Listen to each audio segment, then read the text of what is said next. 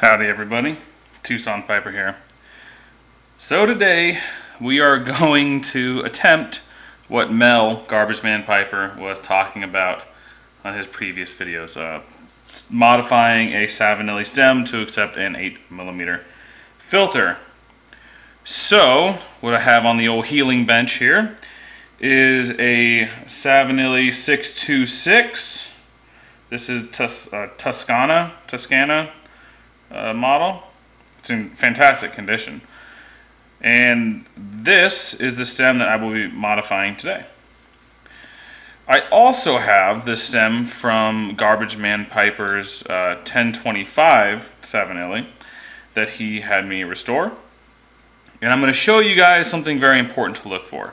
Now, not all Savinelli stems are drilled the same way.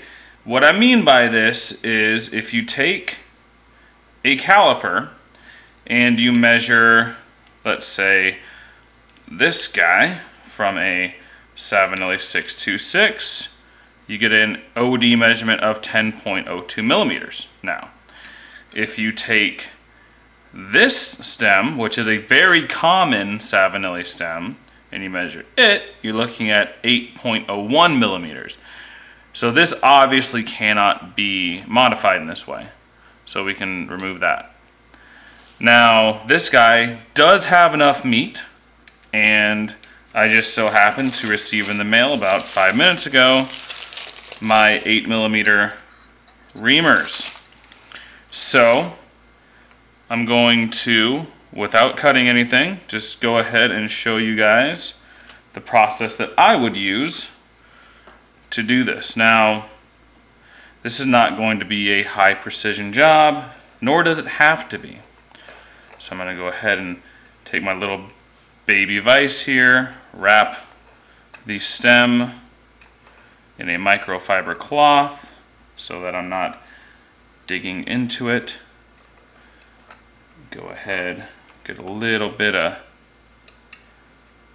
grippage on that, and then go to my drill index and start measuring. So obviously this should be somewhere around 6 millimeters.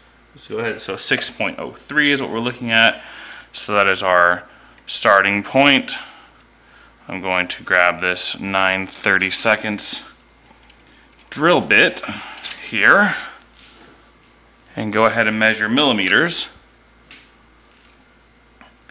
And when I do that, I get 7.08. So that will be my starting point. And then if I measure this 8mm reamer, I know it should be 8 millimeters, but they're typically stepped. So actually this one is not, which is odd. It should be stepped down a little bit, but it does have a good chamfer. So let's see this again, 7.06. Go ahead and grab my drill. You know what? I think I'm not going to do this actually powered by the drill. I'm going to do this by hand and just use the drill as something to hold the drill bit. So let's remove the vise and make sure that we are still in frame, and we are not. Zoom out a little bit. Alright, this is what I'm going to do. This chuck is going to lock, and I don't actually like that, so I'm going to go a step down. I'll leave that one out. I'm going to go a step down here to 17/64. Sorry for bumping the camera, everybody. Let's go ahead and see 17/64.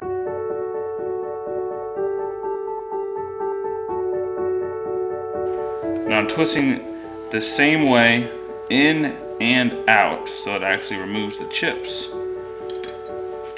Let's remove this guy. Now I'm not going to do this with like super ginger touch because I don't really necessarily think it needs it. We're working with, you know, rubber. So it's not like incredibly delicate stuff. And it should self-pilot. Now, this is You can actually feel the bit grabbing very well. I'm going to stop it there, start pulling back.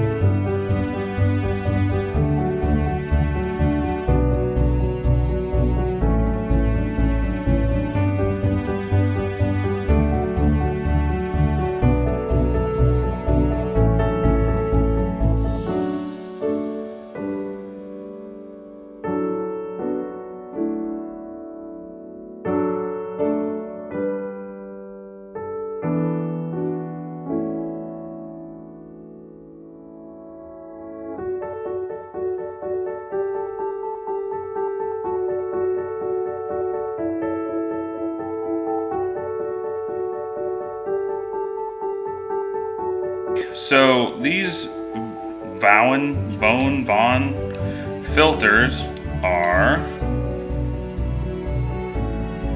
35 millimeters long. The pocket that I have created is 21 millimeters deep. So I'm going to continue through.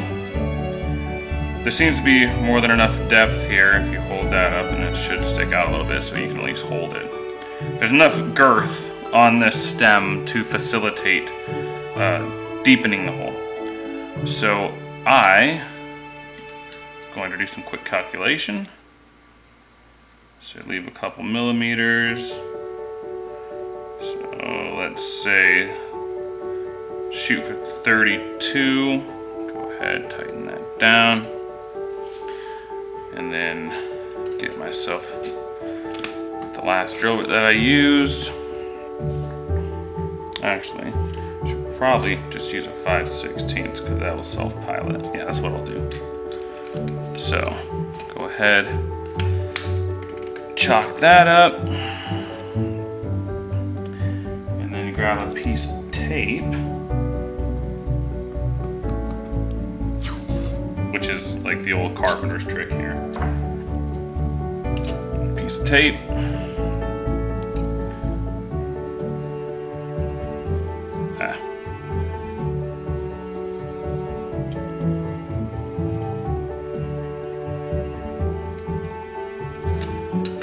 Get it set in place.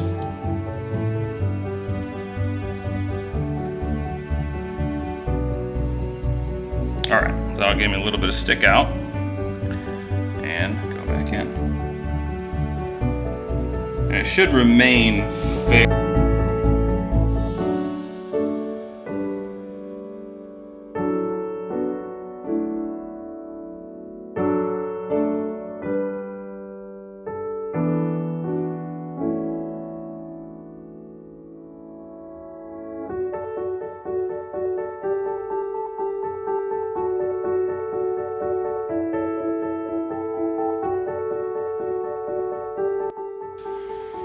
You can always remedy not taking off enough. You can never remedy taking off too much.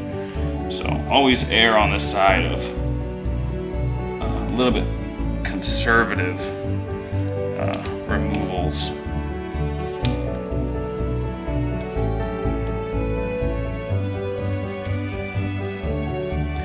Now I have the urge to just pull the trigger on this thing, but the problem with that is that vulcanite is just so soft. The material is so incredibly soft that if I were to do that, I would run the risk of the drill bit just pulling straight through this thing and going far too deep. So I'm going to go slow, take my time.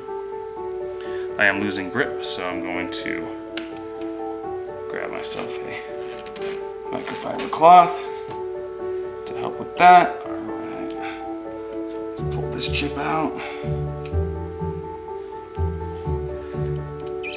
Now I did go a little bit aggressive here, using the or the 5/16, but that's because I don't want to risk drilling off at a crazy angle and risk coming outside of the stem, because that's no good for anybody.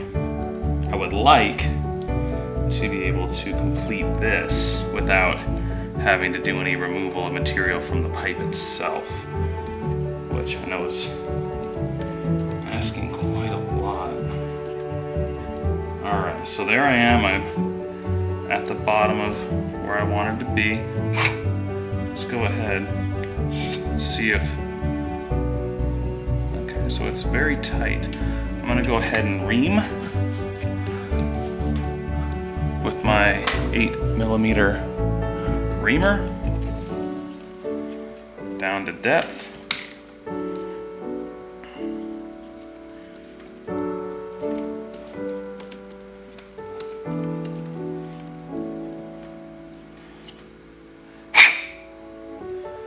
And I'm actually just going to pull the trigger on this guy because a reamer can't take out more material than you expect it to. You can only take out what's already available for it to take out. So here we go.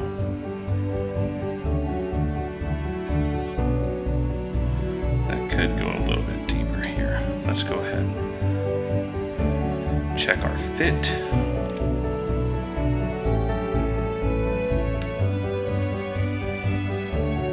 Yeah, so by a little deeper, it's looking like maybe a 32nd of an inch. So, back in with the 5/16.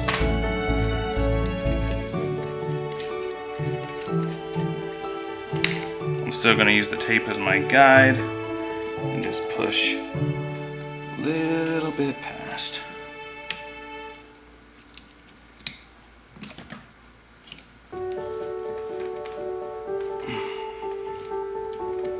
Don't worry, this is a whole lot more difficult than it seems. I promise you.